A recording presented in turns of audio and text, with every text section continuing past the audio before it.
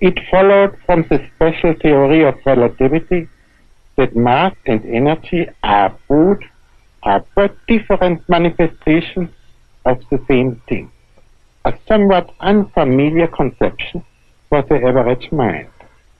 Furthermore, the equation E is equal mc squared, in which energy is thought equal to mass multiplied with the square of the velocity of light, showed that very small amount of mass may be converted into a very large amount of energy, and vice versa.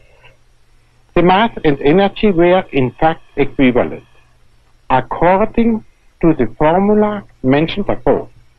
This was demonstrated by Cockcroft and Walton in 1932 experimentally.